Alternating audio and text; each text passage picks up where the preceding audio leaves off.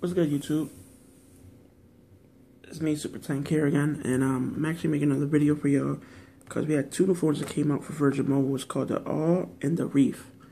Pretty much these two phones. Here's the All. I was mistaken. I think this is the All. Let me see. Yeah, this is the All for Virgin Mobile. There's the Reef. These are display units. I don't have the actual phone for them, and don't know too much about these phones, but there's just two new phones that's coming out, so thought I'd let y'all know about what Virgin Mobile is coming out with. So both phones are Android 4.1 Jelly Bean. Both have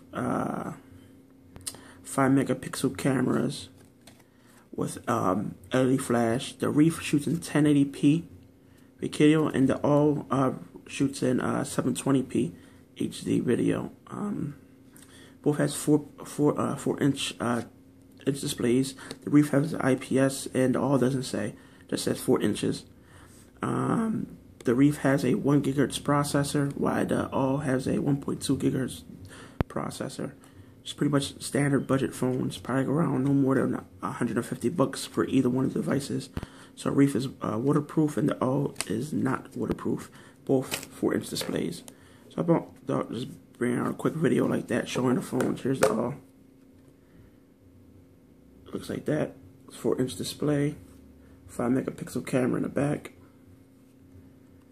There. And here's the Reef. 5-megapixel camera in the back, LED flash, camera button there, speaker in the bottom, charger, cable, 3.5mm headphone jack, and power button. This standard phones, low budget, not really low budget, but just, you know, around no more than $150 to $100 for these devices. So they're gonna be pretty much, you know, standard when it comes to specs and all that, and nice price point for the phones. So if you like a waterproof device, get the Reef. If you don't care too much about it, you want a cheaper phone, I think the All's cheaper, so you can pick that out. And this is Super Tank, and I'm out.